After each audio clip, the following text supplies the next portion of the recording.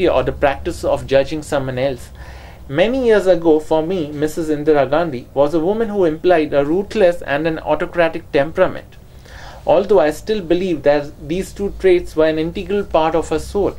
However, after I read Catherine Frank's Indira Priyadarshini Nehru, I looked at the soul with immense respect and regard. After reading that book, I simply fell in love with that soul. The soul of a woman who was born to rule, but just the way nothing in life comes for free, so whatever we achieve, there's always a price, a hefty price tag to it. However, today when I look through any photographs of Mrs. Indira Gandhi, I see a lioness or a tigress who paid a steep price for the power that she earned. Earned it through her mind, shrewdness, willpower, and emotional stamina, which is extremely rare and uncommon.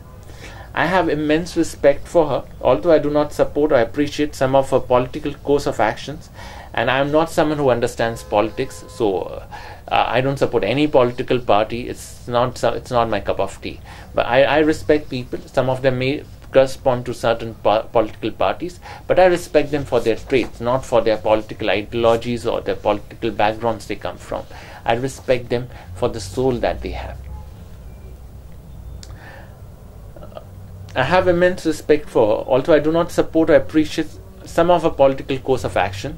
However, history is history. Some things cannot be changed.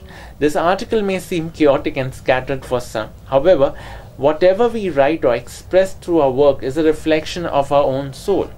Hence, so is this article a reflection of my chaotic and scattered soul, which is extremely restless and shows the traits of a good-for-nothing vagabond.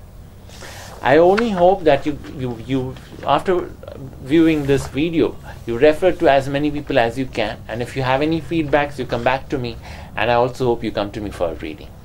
God bless. This is Rohit Dua. Thank you.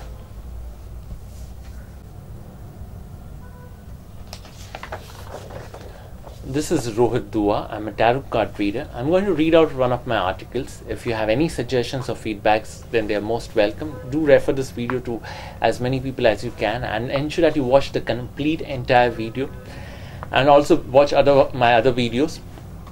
You only have to search them on the Google or any of the sites, YouTube or any of the video sites, and I'm sure you'll be able to access my videos. When your will is all that you have so as to survive. This article, I published this article in April 2012 online. When your will is all that you have so as to survive.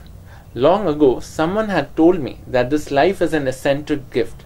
When that gift comes to us, we feel that the gift is made of clay. But when we know it does not belong to us, hence will not come to us, we realize that the same gift is far more precious than gold itself.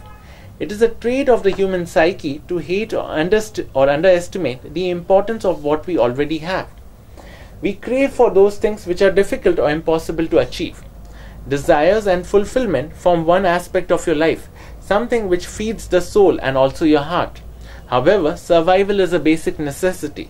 Whether one's desires are met or no, we still make attempts to live. In tarot, there are some cards which reflect